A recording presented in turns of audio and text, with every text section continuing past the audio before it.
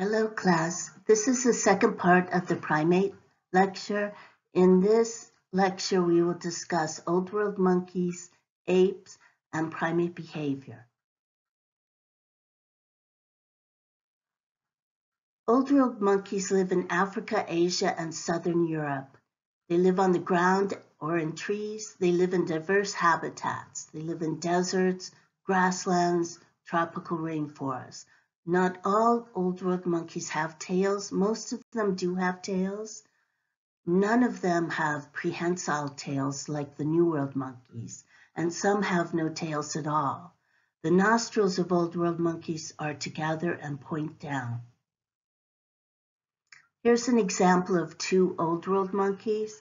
On the left is the celibate-crested macaque. On the right is the wolf's Mona monkey. Please note the nostrils together pointing down. Old World monkeys live in diverse environments throughout Africa, India, Asia, Southeast Asia, and even up north into the colder regions of Japan. To the right is a snow monkey, which comes from Japan. They live in a very cold environment. Again, many Old World monkeys have tails, some do not have tails. Now let's look at the apes. There's two types of apes, the Asian apes and the African apes. The Asian apes are orangutans and gibbons and siamangs. The African apes are gorilla, chimpanzee, bonobos, and humans.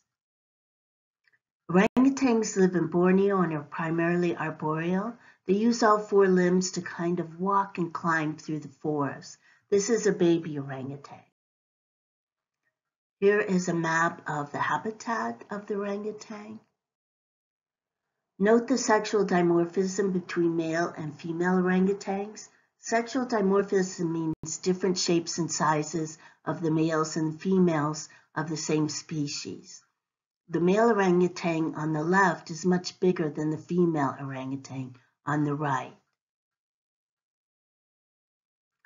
Gibbons do not have much size difference between males and females, or they have no sexual dimorphism. They do have different coloring.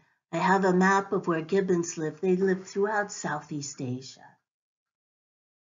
Gibbons are experts at brachiation. It is a form of locomotion where you swing by the arms from hold to hold. You may have done this as a child on the monkey bars. The largest primate and the largest ape is the gorilla. They live in the forests of Africa. They live in troops of one adult male, several females, and their offspring. This is a silverback male gorilla. He makes many of the decisions for the group. Gorillas are knuckle walkers. They walk on the soles of their feet and the knuckles of their hands. They can also climb trees, but spend most of their time on the ground.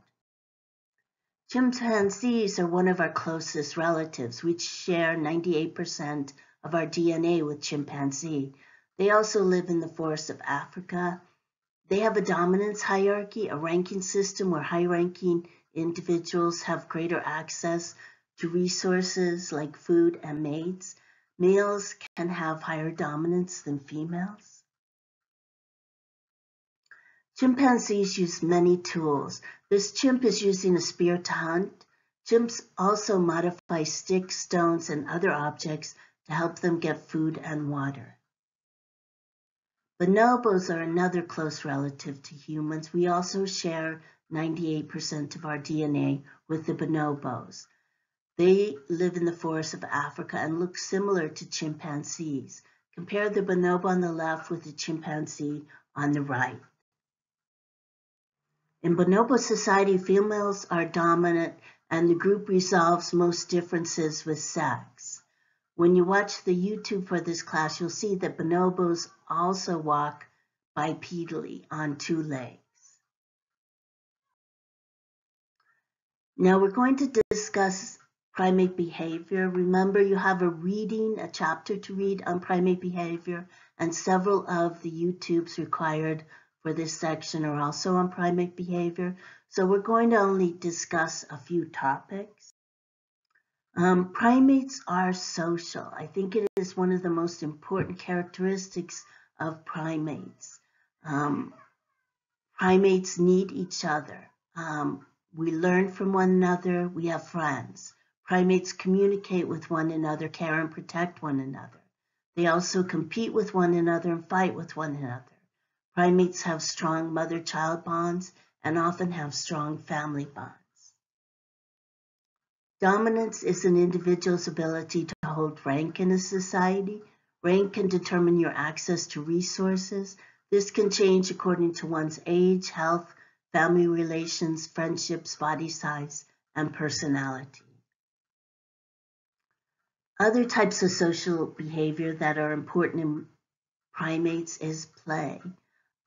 Play is important to learn how to interact with others. It's also a way for primates to learn and to practice things, and it's good exercise. Now, many primates perform what we call grooming, where you will get your friend and you will slowly go through the hairs looking for dirt, parasites, and insects, and you will clean their fur. Primates enjoy this immensely. It's a great way to create social bonds and strengthen social bonds.